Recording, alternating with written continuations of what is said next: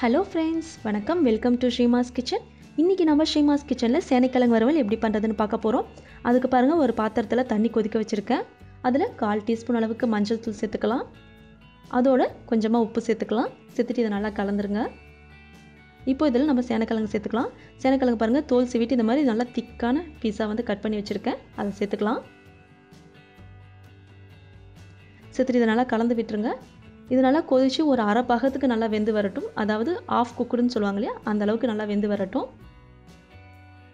சேனைக்கிழங்குல வறுவல் செய்யும் போது கொஞ்சம் பழைய கிழங்கா பார்த்து வாங்க. புதுசுலையும் செய்யலாம்.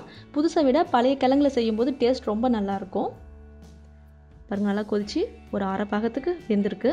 நீங்கள் கத்தி வச்சு பார்த்தீங்கன்னா இந்த மாதிரி உள்ளே போகணும். இந்த கரெக்டான ஸ்டேஜ். இப்போ இதை நம்ம தண்ணி வடித்து எடுத்து வச்சிடலாம்.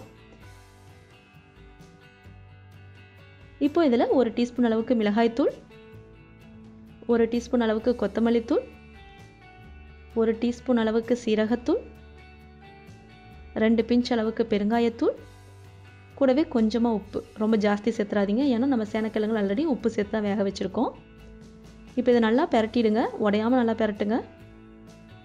இது ஒரு 10 நிமிஷம் நல்லா ஊறட்டும். இப்போது கடாயில் 2 டேபிள் ஸ்பூன் அளவுக்கு எண்ணெய் சேர்த்துக்கலாம். எண்ணெய் நல்லா காஞ்சதுக்கப்புறம் நம்ம ஊற வச்சுருக்க அந்த சேனைக்கிழங்கு இதில் சேர்த்துடலாம். சேர்த்துட்டு ஸ்டவ்வை லோ மீடியம் ஃப்ளேமில் வச்சுட்டு எல்லா பக்கமும் நல்லா கிறிஸ்பியாக வெந்து வர வரைக்கும் இதை நல்லா பரட்டி விட்டுட்டே இருங்க. பாருங்கள், இந்த மாதிரி அடிக்கடி பரட்டி விட்டுட்டே இருங்க. அப்போ தான் எல்லா பக்கமும் ஈவனாக வெந்து வரும்.